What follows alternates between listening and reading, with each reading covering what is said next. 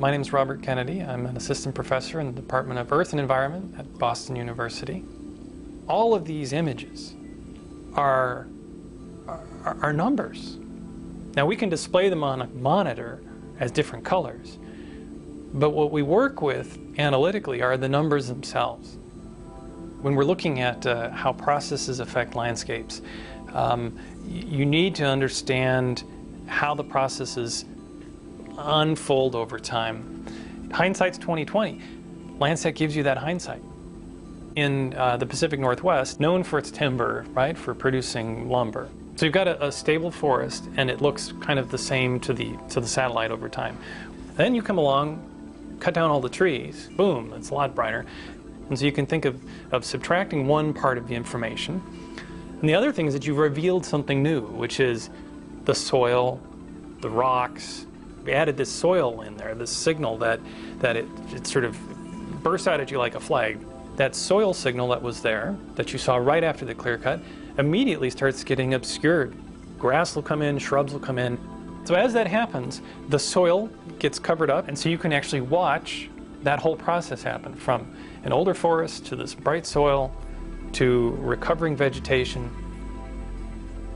So the progression in the bark beetle is we have a fairly stable lodgepole forest. There'll be sort of an explosion, an epidemic of these beetles. Our color scheme kind of goes from stable forest, which is in tones of blue, this bright red coming from the soil and from branches and things that are revealed when the trees lose their needles and when the needles change color.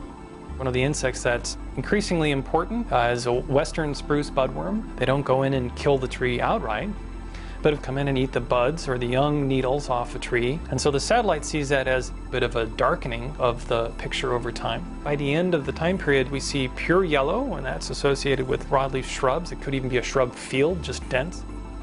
Those bugs have changed the environment for everything else there, and the everything else there in this part of the world are shrubs, rhododendrons, other shrubs that are usually hanging out in underneath the trees where it's kind of dark and shady.